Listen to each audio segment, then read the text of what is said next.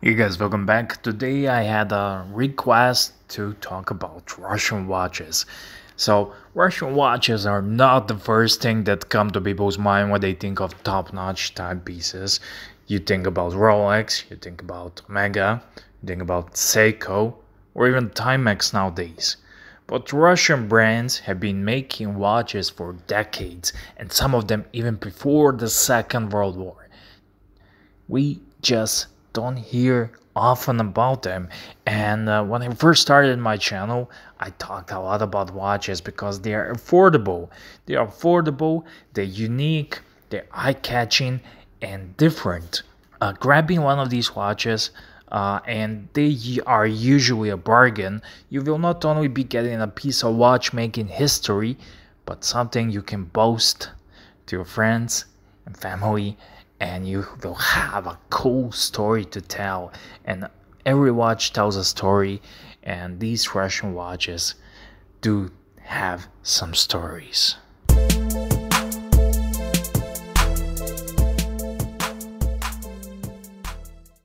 So first watch on this list is POLJOT. POLJOT means flight, and it's one of the oldest and most important Russian watch brands, and I think it's their flagship brand. They're making watches ever since the 60s, and they have so much cool watches that it's insane. From the Aviator to the watches, that's space watches. I did a lot of videos and reviews.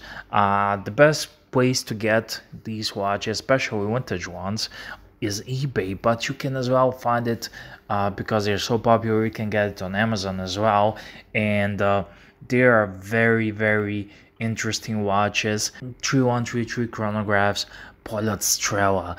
I did a review of POLJOT Strela, and nowadays they are using 3133 chronograph movement, but Strela is type of watch that looks like classy 10 lane. Strela is like your IWC Portuguese chronograph.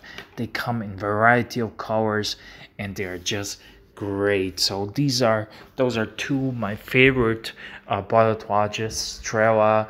I also had a POLJOT Aviator. It was a bit more modern, but it looks like a Fortis cosmonaut watch also. And on the used market, you can buy a lot of POLJOT watches. On eBay, you can get a vintage for as little as 20 bucks. From the vintage dress watches from POLJOT, I recommend taking a look at POLJOT Deluxe. So whether you want a Strela, Aviator, Okean, or POLJOT Deluxe dress watch, POLJOT has it all, and it's one of my favorite Russian watch brands. The second on the list is probably the most popular and people are most familiar with. It's a Vostok. Vostok means east, so we said the POLJOT means flight, Vostok means east, and such a cool name for a watch brand. Like I said, most people are familiar with because they are dive watches. There's a Vostok Amphibia, which is their flagship dive watch, and it's also one of the best and most affordable dive watches and horologically interesting. It's a somewhat of iconic watch, and you can see it in many watch collections, especially with the dive watch collectors. The lots of special editions of Amphibia, and for around $60 you can get fantastic watch.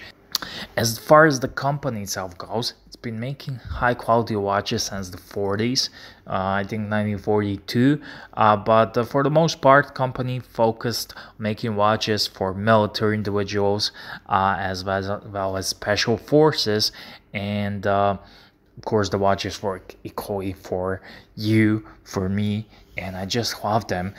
They include also pilots, divers, and lots of different watches. You just dip into the world of eBay and these watches, and you will learn and find lots of these watches. Of course, the most popular are Vostok Amphibia and Vostok Komdersky, And Vostok is a no-nonsense brand. All of these watches from Russia are very affordable when compared to Swiss counterparts, but some of them are equal, if not better. So first we had POLJOT, which means flight, Vostok means east, and third favorite brand from Russia is Raketa, and it means literally a rocket. Most of you guys have heard about Rocket Big Zero, Raketa Big Zero. It's fun, very light-hearted watch. I did a review. It has a very interesting dial layout. Vintage examples aren't difficult to find, but you get it for under $100, and most of these watches, most of Raketa watches were my first introduction to Russian watches, because you can get it literally for $20 on up until 100, and you get a Russian version. It says on the bottom of the dial SSSR, or export version that says USSR. So it's a cheap watch, no frills, Russian handmade, hand-winding movement, in-house from Raketa. Even to the day, they're making their movements in-house, and the history is from somewhere from the 1700s. Even today, they're making their own watches, and it's the oldest watch company in Russia, as far as I know. Beautiful watches. I already mentioned Raketa Big Zero, Raketa Power watches, 24-hour dial, Copernicus. Raketa Copernicus has that moon and sun shaped hands. Fantastic, wonderful little watches, and very affordable. Next brand on the list is Sturmansky. Yeah, it's not my favorite because I don't know how to pronounce it, but I think it's Sturmansky Gagarin. And this watch, to be honest, is not my really favorite watch, but you cannot make a list without this one, because when the space race was hot topic back in the 60s, everyone wanted to go to the space, Cold War and everything. A lot of watch companies were seriously trying to get their watches to space on the first missions from NASA, Moonwatch and everything else, you know the story. But on the other side of the globe, behind the Iron Curtain, Gagarin had already made the first trip around the Earth in a spacecraft, and he was wearing the Sturmansky Gagarin watch. Of course, it's not possible to wear this exact watch he wore. He wore it back in 61, but you can get vintage versions from eBay or a similar watch on Amazon. So Sturmansky is definitely interesting, and they have a very special designation on the wrist of the first cosmonaut who ever went into outer space. But the mere fact that this is the brand that it was chosen for this task speaks volume about the quality and products turned out by this quality. This is definitely not my favorite Russian brand. Maybe it has a lot to do with me don't know how to pronounce it properly, Sturmansky, but I think I'm doing a good job, and no list is complete without this one. So the next watch is really not my cup of tea, but it's a dive watch, and I know a lot of you guys are dive watch collectors, and if you are serious dive watch collectors, there is no reason of not owning this one.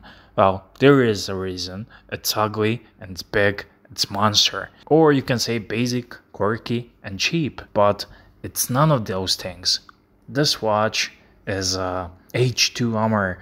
It's crazy. Some of the models have a diameter of 58 millimeters, and if you take account the huge crown, this is one of the biggest, heaviest watches you'll ever come across.